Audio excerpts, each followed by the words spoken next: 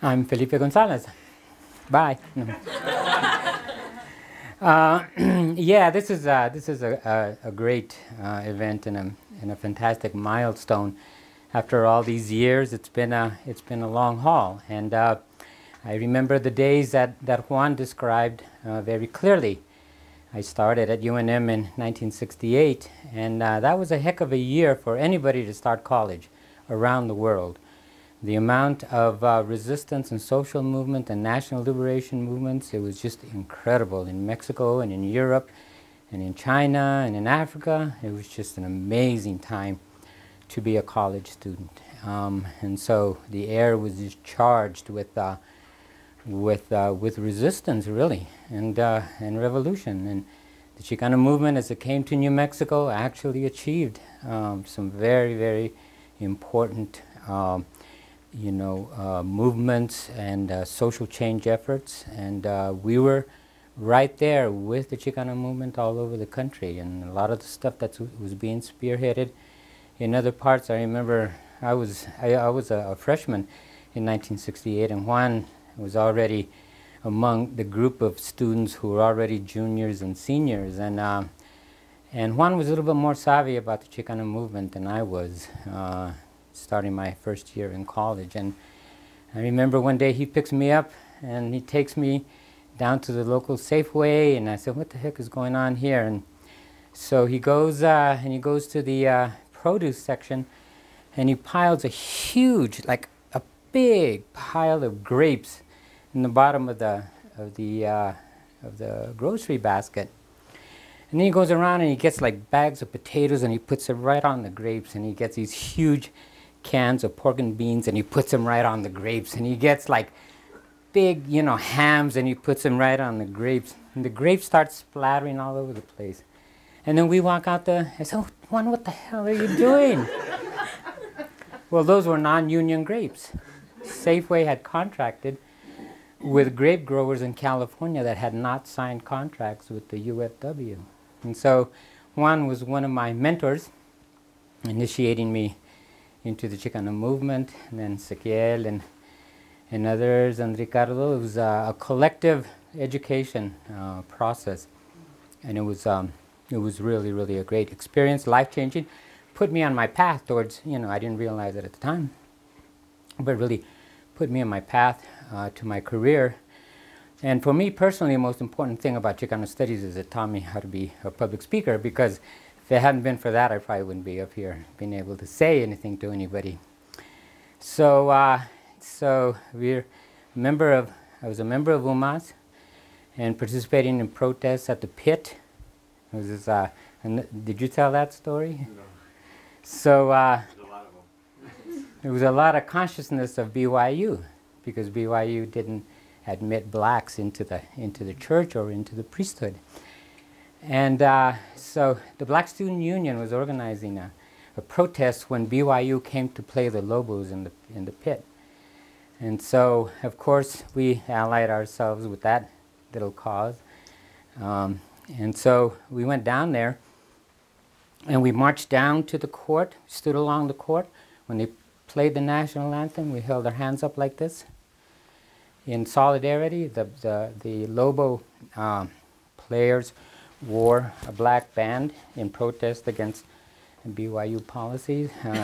That was an incredible event, because when we went back up to the top of the pit, we were sure they were going to kill us. It was, we took a hell of a lot of crap from the fans there who just were not in agreement with what we were doing. So it was that kind of a charged event, charged atmosphere that we were part of.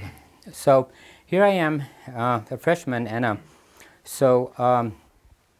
UMAS, President Hedy has agreed to fund 3 students, one from the Kiva Club, Native Americans, 1 Black Student Union, and 1 from UMAS, in order to research ethnic studies programs for each one of these groups. And so then the question becomes, okay, who is going to be the UMAS representative?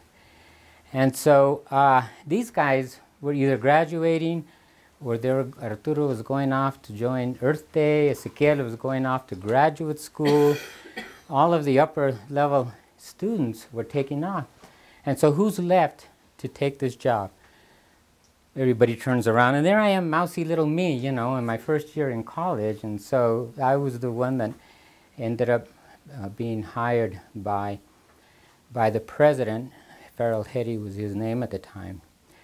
And so we took the summer of 1969 to research Chicano studies. And it was me and Ricardo Barros, who passed away recently to our great loss, and Prospero Chavez, who jumped in my little black Volkswagen Beetle and drove to Southern California, and we visited several Chicano studies programs already in existence there, Cal State LA, Long Beach. And then we came back and we wrote a proposal for each one of our ethnic studies programs. And I'll be damned if our proposal was not accepted. It was pretty amazing. And so we had our first acting director of Chicano Studies, Ricardo Gutiérrez, no? Louis Bransford. Louis Bransford was the first. And then Antonio Gomez took over in the summer. And then when did you do it, Ricardo? 70. In 1970. Yeah, so that was pretty interesting. And just to relate a little Chicano corruption here. But so in the proposal, I made sure that there was a work study position for Chicano Studies. And so guess who got the work study position in Chicano Studies? So then I was a work study student in Chicano Studies for another 3 years. And so that was a fantastic job. That was an incredible job. Because one of the things that I started to witness was it must have been like hundreds of students, you know, by the time it was all over, with thousands of students who filtered through Chicano Studies at one time or another. Some of them were kind of pissed off at us because they looked at us as sort of the viejito generation, you know, the newer generation. That's how social movements really get sort of an important dynamic of social movements is that the newer recruits, sometimes they feel that like they're more progressive or more advanced or more radical than the founding generation or the older generation. We had some of those interesting dynamics. But it was just an amazing experience. I went off to graduate school, and the program continued. And I thought maybe it would fall apart without me, but it didn't. So that was pretty cool. I need to acknowledge Tobias Duran, who was the longtime regular permanent director of Chicano Studies. And he did yeoman work with hardly any resources at all. But he stuck with it, you know, through tough times and some pretty good times. And then he got into a position where he was really able to sustain Chicano Studies through his funding as director of the Center for Regional Studies. So he definitely deserves some acknowledgement. So yeah, it would be an interesting saga to be able to document the generations and the changes and the people and what happened to them and all of the activities and the politics. Because one of the things that happened is that students were at UNM and then they filtered out and joined many different organizations within the movement. The Land Grant Movement or the Black Berets, or sometimes within their own institutional frameworks, the medical school, for example. But through it all, Chicano Studies was the headquarters. And our old building used to be right there where Dane Smith Hall is now. Yes. We had a little casita there, and so it had a nice basement, and where we hid all of our dangerous weapons for the revolution. So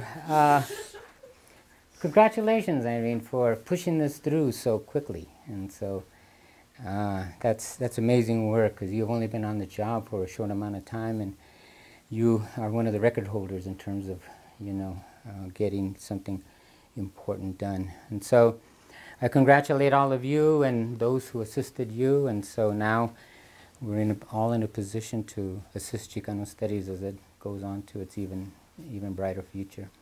Thank you.